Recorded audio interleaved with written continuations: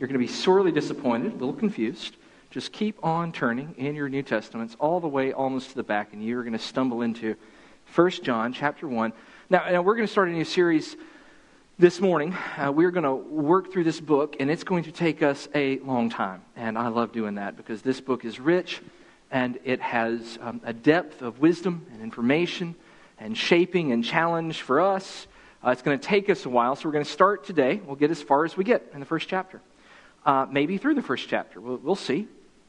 But then we're going to take a break next week, because next week is Mother's Day, and I need to hear some baritone and bass voices acknowledging that it's Mother's Day, because if I don't hear bass and baritone voices, some of you boys are in trouble next week. So T-minus 6 days and counting to Mother's Day. You with me?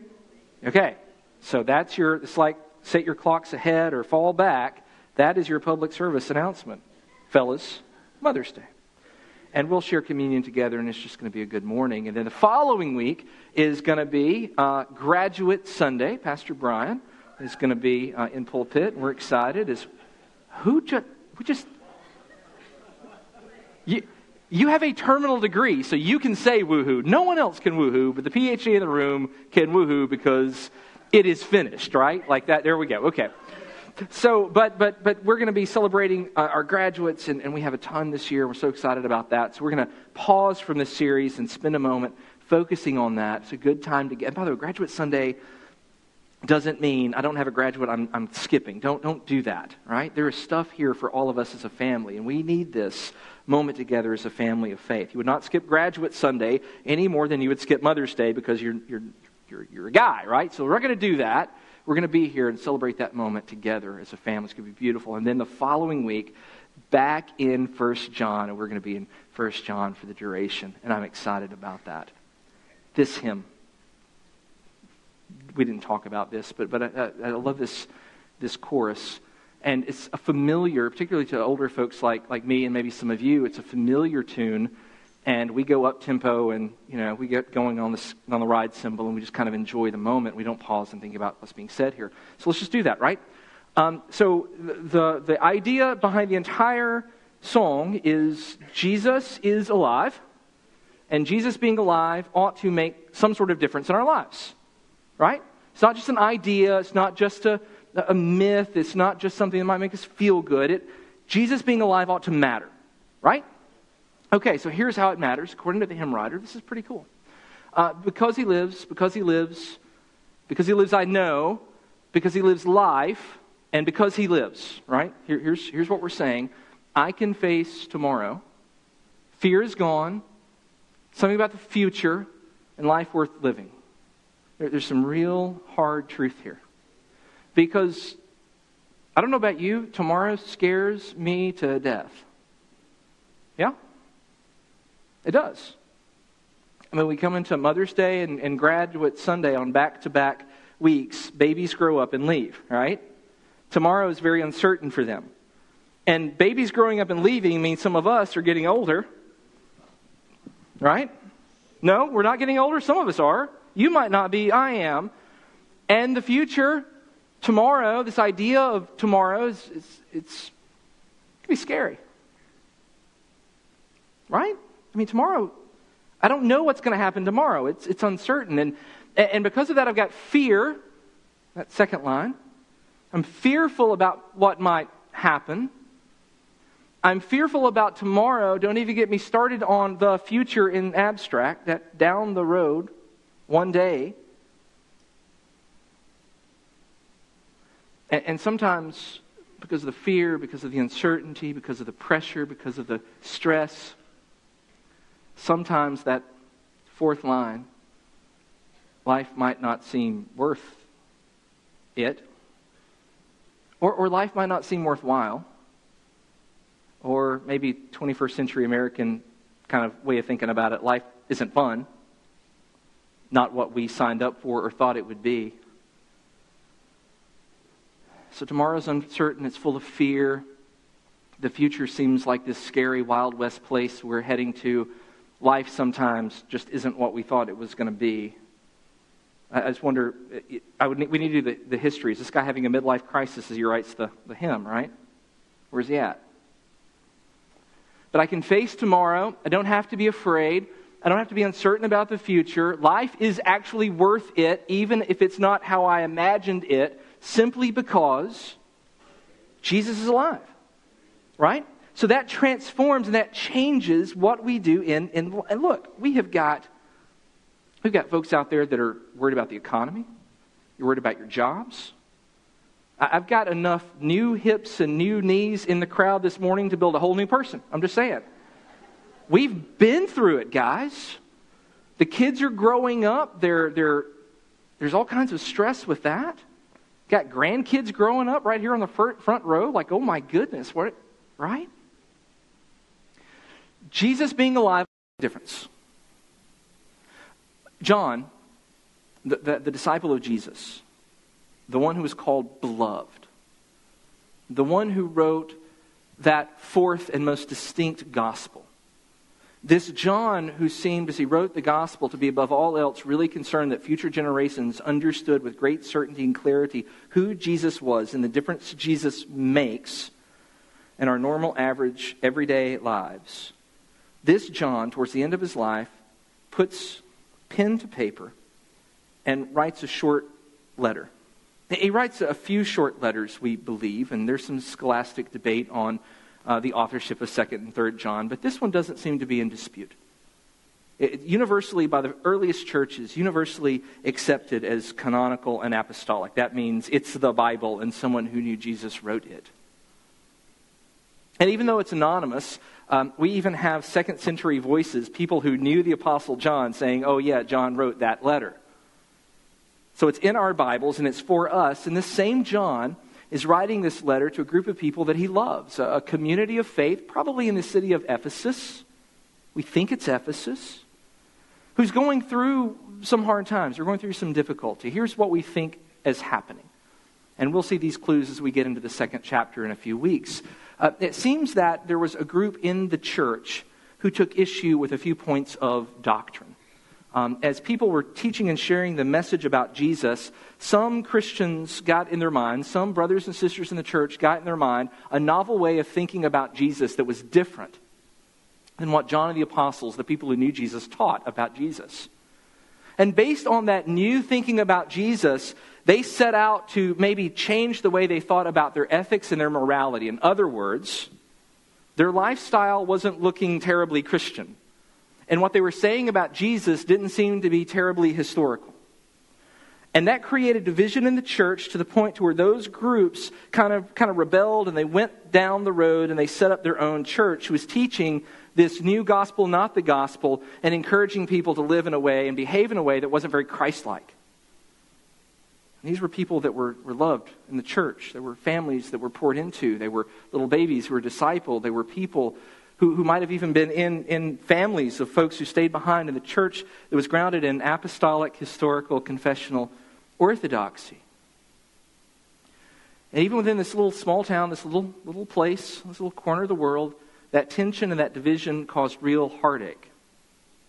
So all of these things about tomorrow and fear and the future, all the things we talk about, problems within our families and our community, all of that was very real and very pressing to the church that John's writing to. And he's simply writing, and Eric, we can move ahead into the sermon slides, all right? All of these things are pressing upon them, and John now, this older father figure in the church, this elder figure in the church, writes this letter. Just waking y'all up. Writes this letter. And he writes this, 1 John 1:1. That which was from the beginning, which we have heard, which we have seen with our eyes, which we looked upon and have touched with our hands concerning the word of life. The life was made manifest, and we have seen it and testified to it and proclaimed to you the eternal life, which was with the Father and was made manifest to us. That which we have seen and heard, we proclaim to you also, so that you too may have fellowship with us. And indeed, our fellowship is with the Father and with His Son, Jesus Christ. And we are writing these things so that our joy may be complete. This is the message we've heard from Him. and proclaim to you that God is light, and in him there is no darkness at all. If we say we have fellowship with him while we walk in darkness, we lie and do not practice the truth. But if we walk in the light as he is in the light, we have fellowship with one another, and the blood of Jesus, his Son, cleanses us from all sin. If we say we have no sin, we deceive ourselves. And the truth is not in us. If we confess our sins, he is faithful and just to forgive our sins and to cleanse us from all unrighteousness. If we say we have not sinned, we make him a liar. And his word is not in us. Let's pray and get to work. Father God, we thank you for these words that are ancient and sacred and true. And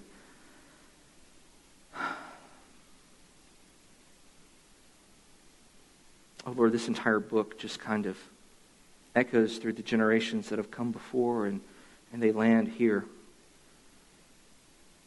And I pray they do. I pray they land here, because there's so much here about who you are and who we're called to be because of you, and who we are in you, and the difference you make in individual lives and the lives of a community of believers. The difference that you can make in spite of division and disunity, the difference you can make in spite of distrust and hostility, the difference you can make because of sin and rebellion. This little book is all about you, Lord, and how good you are to us and how good you are to save us. How much you love us, and how much the truth of your resurrection ought to resonate and shape our whole lives. So don't let us miss it. Don't let me abuse the text or do injury to the people who are gathered here. But rather, oh Lord, honor the reading of your word. May your Holy Spirit move in the hearts of those that believe. Conform us to the image of your Son. Oh Lord, would your Spirit move in the hearts of those that don't believe, so those might be transformed. They may love you and know you and worship you and honor you and follow you and strive to be your disciples. That's why the book is in our hands. That's why we've opened it. It's why we're reading it. It's why we're here. Oh Lord, will you do this? We pray in Christ's name. And amen. Well, we don't have a ton of details. We don't have the other side of the argument. But we can reasonably piece together the problem that existed in this little church. We can reasonably piece together the counter-argument by those Christians who went rogue and went sideways based on the themes and the language that John uses. And John writes beautifully. The language here is rich with poetry. It's rich with imagery. And it's rich in a duality. He loves to say one thing and then discuss its opposite, right? He talks, for example, of God being light, and in him there is no darkness. That God is the truth, and because he's the truth, he cannot lie. He talks about people who have experienced the word and who want to then share the word. He talks about people who receive the word and people who reject the word. He talks about having fellowship with God, and you can't have fellowship with God without having fellowship with each other. He talks about a self-righteousness that exists in the hearts of so many people, and he sets that in juxtaposition to an honest sinfulness that is repentant, a sin that is dealt with. These themes are going to dominate. You have to look for them, and I want us to maybe crack a grin when we see them in the text. But look, the big idea of the entire book is this. He's encouraging this group of discouraged believers to stay on point with the gospel. To know with certainty who Jesus is and what he's done. He's encouraging them that their morality, their pattern of living ought to be shaped by Jesus and conform to Jesus' example. He's encouraging them that they are on the right way. And that because they're on the right way together.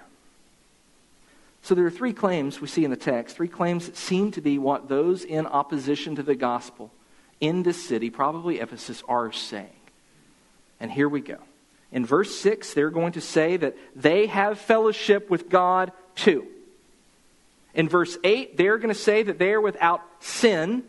And in verse 10, they are going to say, in fact, they have not committed sin at all. Three big claims that John's dealing with right here. That they have fellowship with Him, they are without sin, and they have not sinned at all. Verses 6, 8, and 10. And before we dive into that, you got to ask the question, well, okay, so there's this opposition group, and there's an existing church they broke away from, and there's an argument of division. So who is John to stand as arbiter?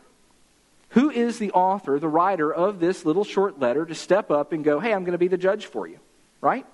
My understanding is there was a horse race yesterday, right? Okay, so next week we're talking about gambling, and not even funny. Nobody laughs. I had one laugh. Everybody else is like nervous chuckle, right? Okay, so there was a horse race yesterday, and a horse won. And then a horse didn't win because got disqualified, got overturned by a jury of 3 officials. And I don't follow horse racing at all. I have no idea. My understanding is there's people very upset about it because apparently it was a ticky-tack thing to do. Am I right? Okay, so these 3 guys who are they to judge? Well, they are the judges, right? They're experts in the field, and they're the guys we're going to do. Baseball happening right now. ASU playing, got rained out last night. They kid you not, Albany State has to play the bottom of the 9th inning, and they're up by 2 or 3 runs, right? So they're going to play that. If they win, on to the championship game in their conference, go Rams, right? But what happens in baseball every time? They're throwing into the strike zone. Have you ever seen a strike zone? Neither have I. It's totally imaginary. It's this imaginary box. It's different for every batter that steps up there. So who's going to say strike versus ball? Who's going to call that? An umpire. And who is an umpire to make that call? Well, if you ask the manager if he disagrees, the umpire is no one at all, right? He's simply the object of ridicule and scorn because you can't kick the dirt, right? You might as well yell at somebody. But no, he's an expert. He's trained. He's qualified. He's certified. He's there. He's the guy making the call. Who is John to write a letter saying, let me tell you, you guys are having an argument. You guys are having a disagreement. There's drama in the youth department. There's never drama in our youth department. But if there was drama in our youth department, who's going to step... You guys are just looking at me funny. Who is going to step in to arbitrate that? Who is this John to put himself in this position? Well, look at verse 1. Let's just walk through it. I don't want you to miss it.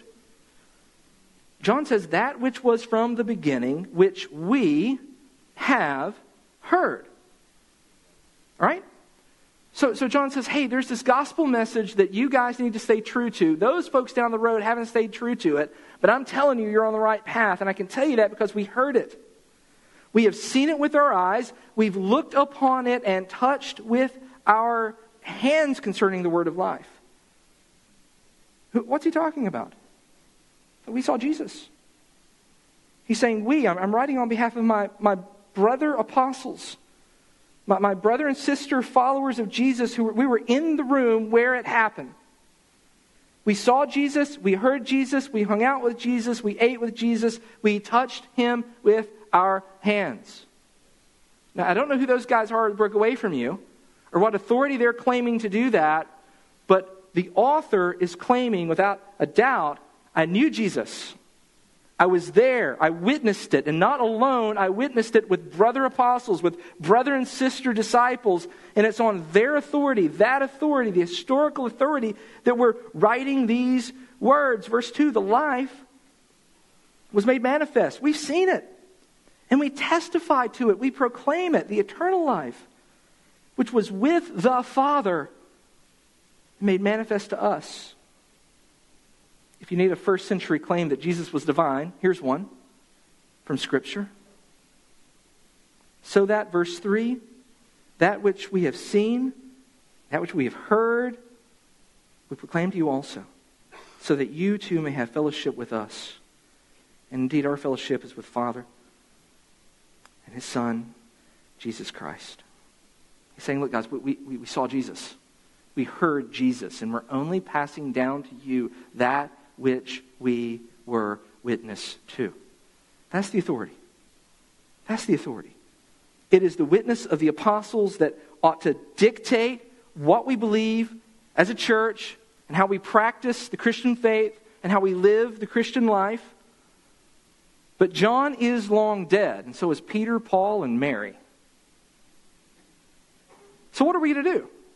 Where do we go in the 21st century in America to find a witness, an apostolic witness, a historic witness to who Jesus is? Where do we go? This is why we make the Word of God, the Bible, the Scriptures, the cornerstone of who we are and what we believe as a local church. In Scripture, we have the recorded witness of the apostles. There's no tradition following that or flowing out of that competes with that. It is the Word of God alone. Why? Because we have in that book, bound in leather, in your hands this morning, words and witness from 2,000 years ago of who Jesus was and what the earliest Christians said, taught, and believed about Him. And we have it preserved unchanging. Unchanging and unwielding. That's not the word, unyielding. That's what I was trying to say. And so we need to be to our commitment to it. We stand upon it because here we have a testimony that's clear. John says, I knew Jesus, and I'm writing to you. We have that for us today. And he's not writing it, I love this, don't miss this, he's not writing it to win an argument. There's too much of American evangelicalism that exists merely to win arguments. Christian Twitter is a joke. It is. A liberal, progressive author and teacher died yesterday. Complications to the flu, 37 years old. Disagree with almost everything that person taught about who Jesus was. I do. But even in the midst of human loss and tragedy, a lot of my brothers and sisters took to Twitter and Facebook and Insta whatever to say ugly things about a person that's died. It's ridiculous. It's ridiculous and it's unchristian. It's unchristian because it's far from the heart of God. It's far from the example of Christ. There's no love, there's no compassion, there's no mercy, there's no hope for sharing the gospel on the backside of ugliness publicly put out there with our thumbs. And too often, we want to win debates, we want to win arguments, we want to be right for the sake of being right. And yeah, John is trying to win an argument in this letter. He is.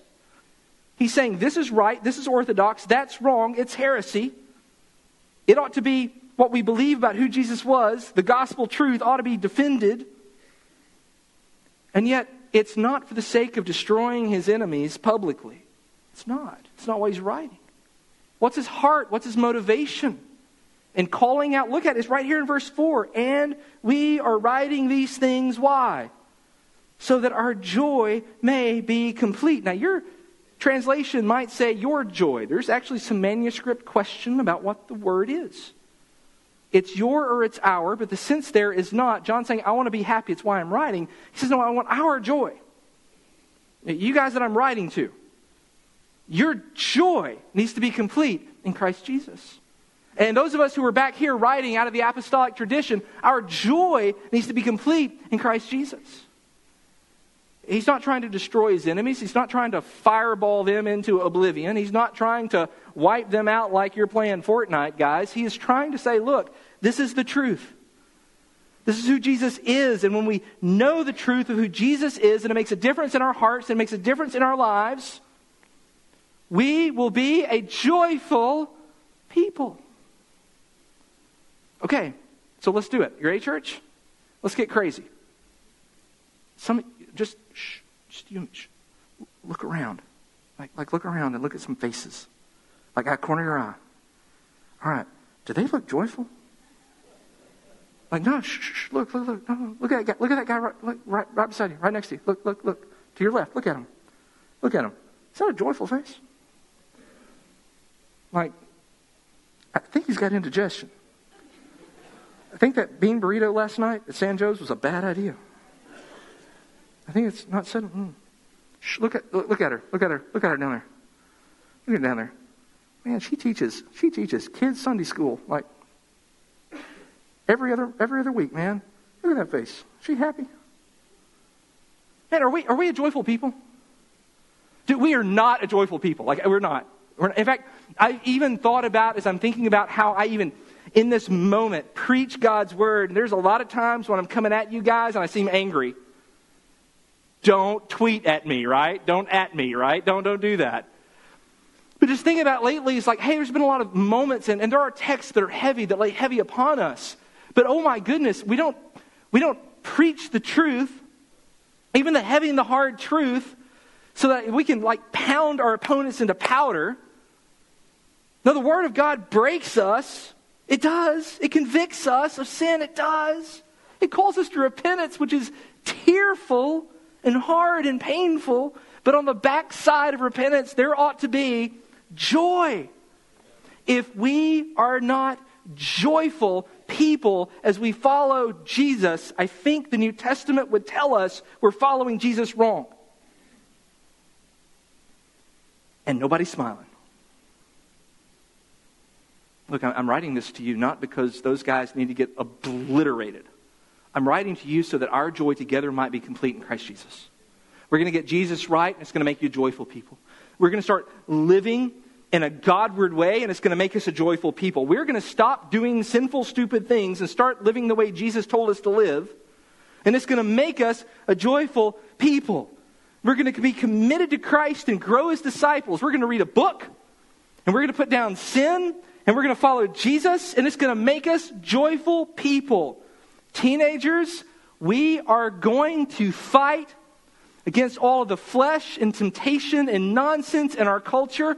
We're going to stand apart and be distinct and be different. We're going to be the weirdos in the group. We have to be, because everybody else is following the world, and we're going to follow Christ. And even in that isolated position, it will cause in us and create in us joy. And I'm grateful. You guys are the only ones who laugh at my jokes. I get it.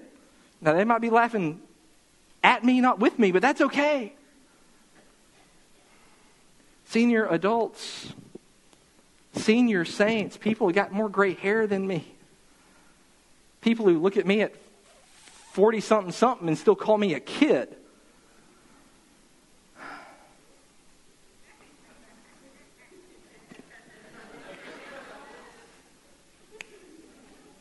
All right, there it is.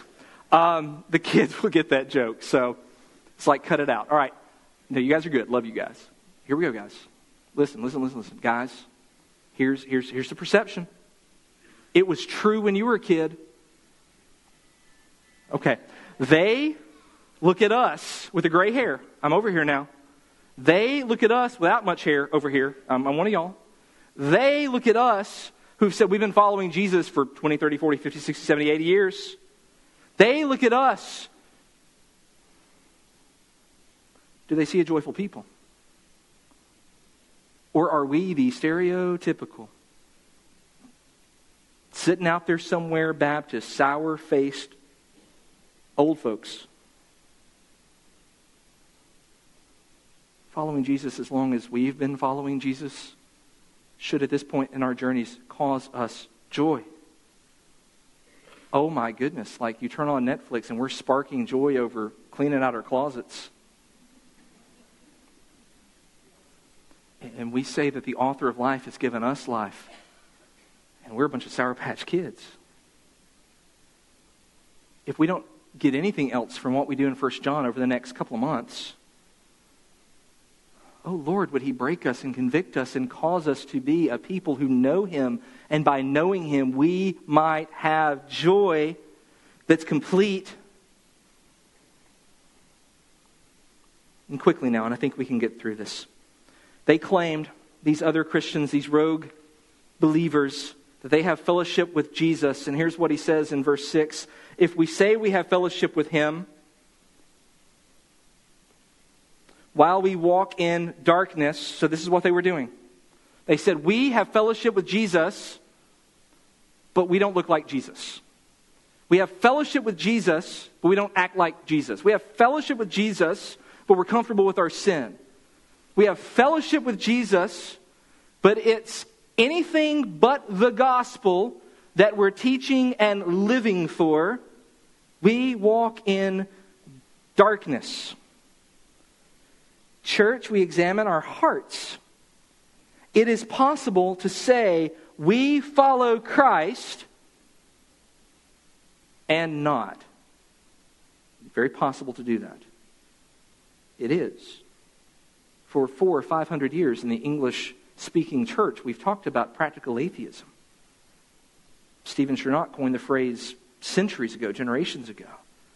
The idea that we can claim to follow Jesus as much as we want to, and that just be a function of culture and be nothing that's transformed our head or our hearts or the way that we behave.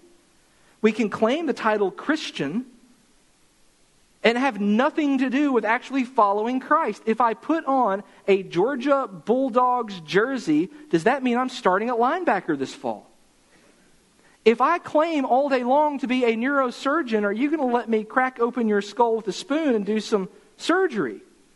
I can say with my mouth who I am or what I do or what my credentials are, but the truth of the matter is, if there is not real change, if I'm not the genuine article, if I am not a committed, converted follower of Jesus, it is possible to say, I follow Jesus, but I walk in darkness. And here's the reality. If we're doing that, he says in verse 6, we lie and we do not practice the truth. We can claim allegiance to the truth and not practice it. We're in darkness. We can claim to belong to the truth but not practice it. We're in darkness. We can claim things about Jesus all day long, but not practice the truth. And John says, my little one, my loved one, we're not his. That's what they're claiming. But here's what's true in verse 7. He says, but if we walk in the light, and what does that mean? Walk in the light? I want to play like a DC Talk song from the 90s, right? I want to be in the light. As he is in the light. I want to shine like the stars. Right, some of you guys from my generation are having a flashback right now. It's a fun thing. I want to be in the light. Man, that sounds poetic. I don't know about you, but I kind of skipped that lecture in English 101. I didn't like poetry. What does it mean to be in the light? We turned the lights off on you like 3 times already in this service. What's going on? What is that? What? Here it is. Here's what that means. Here it is applied. If we walk in the light, what does that mean? As he is in the light. In other words, if we're acting like and looking like and behaving like and striving after being like Jesus, we have fellowship with one another. And the blood of Jesus, his son, cleanses us from all sin. Oh my goodness, it is the ubiquitous 17-year-old and 24-year-old kind of Baptist, Methodist, Presbyterian question. How do I know that I'm saved? Okay. Do you want to be like Jesus? Are you more like Jesus now than you were when you made that claim? Do you want to be more like Jesus a month from now than you are right now? And are you actually doing squat to make that happen? We don't go from broken sinner to super saint in a moment. But day by day, little by little, Jesus conforms our hearts and our minds and our deeds and our desires to his. And when we see that progression happening in our own lives, that's not going to save us. He did that work on the cross, but it's going to let us know that the work on the cross has been applied to us, and wherever we are in that journey, weak or strong, young or old, we can rest and know, yes, I belong to him. He's in the light. I'm trying to be in the light like he's in the light, so I'm in the light, and I have fellowship now with the church. Second claim they make. Oh, and I'm going to be done. Verse 8. If we say we have no sin, and some of us in our generation and your generation go, man, that's silly. I've never claimed that. I promise you there are folks in this generation that are absolutely making that claim. I mean, sharp, keen theological minds saying sin is not a big deal. That the gospel might be about something else. That it's not an issue. That I'm not Hitler. We always drag Hitler into this, right? As though that's the standard. We don't sin. Or if we do, our sin is not as bad as... We always had that kid in school. We always had that family in the neighborhood, right? Like, I know I'm a sinner, but there's the town drunk. I'm going to point to him as the example of sin. If I'm morally better than him, then I must be okay. That's sin. If we claim to have not, if we say we have no sin, what do? In verse 8, we deceive ourselves. You're not fooling anyone.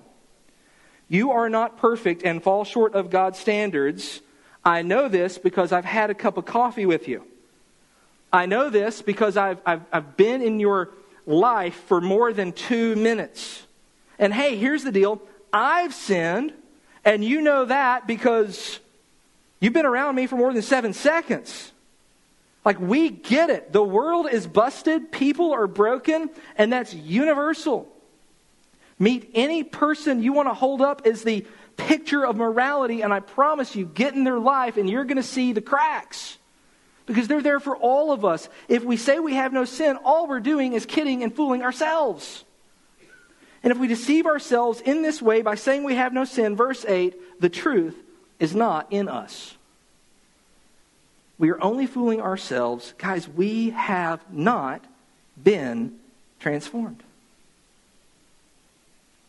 Here's the Baptist version of that. Man, when I was 16, 17, 18 years old, I was going down a bad path, so I walked down the aisle, I prayed a prayer, and Jesus saved me. And everything's been great ever since. Yeah, so here's the way that really works. Jesus saved me, and I still wrestle with the flesh, and I fall on my face. Often. The grace in my life that was given to me because of what Jesus did on the cross, man, I live there. I camp out on that grace. Because I am broken. Here's verse 9. Here's the good news. If we confess our sins, we don't lie to ourselves, say we've got it worked out, we've got it figured out. If we confess our sins, what is his response? He is faithful and just to forgive us our sins and to cleanse us from all unrighteousness. And I love that John pulls apart unrighteousness and sin. And I think in his mind there are two different things. In this moment, I think we hear two different things. I think we look at the total human condition and realize, man, I've got guilt that needs forgiveness. I've done things that fall short of God's standards. I've done things that have been an offense to God. I fall short, and that guilt needs forgiveness. He's faithful if we confess our sins to forgive them. And to cleanse us from all unrighteousness. Our guilt needs forgiveness, and guys, our uncleanness needs purification. That sin that's in, that sin nature, that desire, that flesh to do the wrong thing, man, it's there. And it's looking for opportunities to falter and to fall, to lead us not just into temptation, but into sin. That uncleanness needs to be purified, and the blood of Jesus cleanses us from it. If we say in verse 10 that we have not sinned, I believe this is an echo of what he's just said. If we say we have not sinned, we make him a liar. And his word is not in us. Sin here, specifically the sin of self-righteousness, is an offense to God. I sin, and I say it's not a big deal. I sin, and I pretend like it's not there. I sin, and I cover it up. I sin and deny that it's a moral problem. I sin and say, well, I'm not Hitler or the town drunk, so I'm okay. It's an attack upon the goodness of God. And it proves that we're far from him. If you're living a life of comparative morality and say, I'm not perfect, but at least I'm not that one, John says that proves the truth is not in us. So what do we do? How do we deal with this text? What do we do with this text? Number one, we examine our heart. Because we're either full of truth or full of lies. The individual has to look into their own heart and decide what is there. Who are we longing after? What are we striving after? Secondly, we have to examine our lives. We actually have to look at the stuff that we're doing. And if we're doing stuff that Jesus wouldn't do, if we're doing stuff that doesn't honor him, if we're doing stuff that's far from him, guys, it's a light or darkness issue, and you can't be in both. It's light or darkness, not a gentle shade. We have to decide. We have to experience the Word. I love that he begins the chapter with that. Look, we've experienced Jesus. We knew Jesus. We hung out with Jesus. We learned from Jesus. Jesus was just all in our lives, and we were all in his. It was an enmeshed relationship, and it's on the basis of that enmeshed relationship that everything got changed and transformed. We have to experience the Word. We have to know Jesus. This is huge for us. We know a lot about Jesus. We don't know Jesus. This is a problem. That our spirituality can be all tangled up in emotion and not based on any truth that's true. But our doctrinal correctness and fidelity, our good theology, our good Baptist polity, absolutely can be devoid of any meaningful relationship, knowledge, or experience of him. We have to experience the Word. And experiencing the Word means we're in fellowship with him. And yes, in fellowship with each other. This is not when he says in fellowship with each other, he's not talking about this kind of mystical, spiritual, all Christians together. No, he's talking to a local church about a local church, writing from a local church. We experience the church here and now, together with one another. We experience the Word, the fellowship of the Father, the fellowship of our brothers and sisters in Christ. We experience him after examining our hearts and our lives. We have to complete our joy. This is the big one, and we're done, I promise. We complete our joy how? By sharing that Word with others. Does that mean talking about Jesus? Absolutely. Does that mean serving because of Jesus? Oh yeah. Does that mean showing kindness to a neighbor in Jesus' name? You better believe it. Does that mean volunteering down at the Boys and Girls Club to get involved in kids' lives? You know it.